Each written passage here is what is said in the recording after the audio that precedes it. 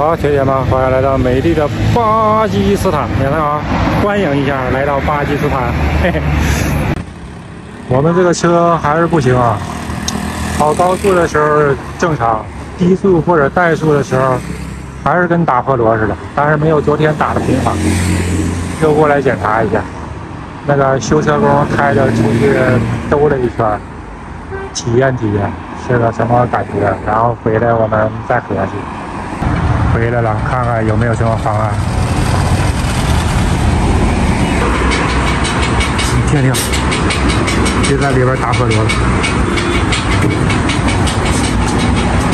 签证中心依然没给我打电话，没给我们打电话呀。这又赶上周六周日了，等周一吧。周一我们直接去吧。哎呀，真麻烦。另外一个是，还有一个是，干啥？突然发力，怎么事儿？跟猴似的，一天真不老实。哎呀，看起来昨天那个我误会昨天的修车的铁铁了。这个换了一家店，还是5万卢币啊！这家店要修2天。哎呦我的妈呀！什么造型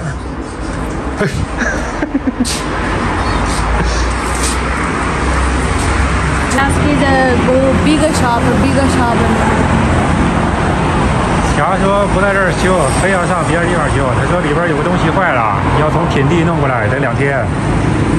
霞一直说要换个店，我怕是我们的拉半道。这家伙，换了一家店呢，铁铁们，从头开始检查。好，这家店要2万，让霞霞去研究。好了，研究好了啊，铁铁们，我们准备回家了，车放这儿，明天晚上过来开。他说要拆开检查，里边如果那个东西能修，大概就2、3千卢币；如果不能修，换新的，大概2万到3万卢币。走吧，这样。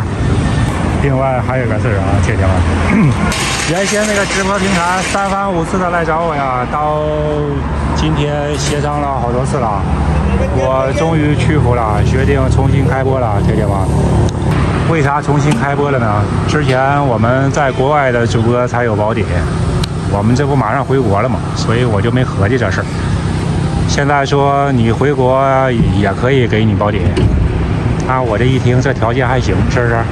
之前不让我照洋盘狗，一照洋盘狗就违规，现在也让我照了。所以我合计这2个优惠的条件情况下，这等于时机成熟了，咱就播吧，是不是？这保底没有以前的高，但是也还行。这给多一份收入，给3狗子买点小零食，买点小玩具，不香吗？挺好的。我们车放这儿修了，那个打车回家。像我这种类型的直播吧，实际上赚不着啥钱，铁铁们。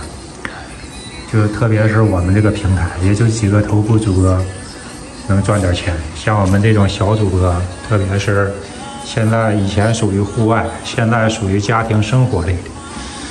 哎呀，赚这点钱啊，也就够个叫啥？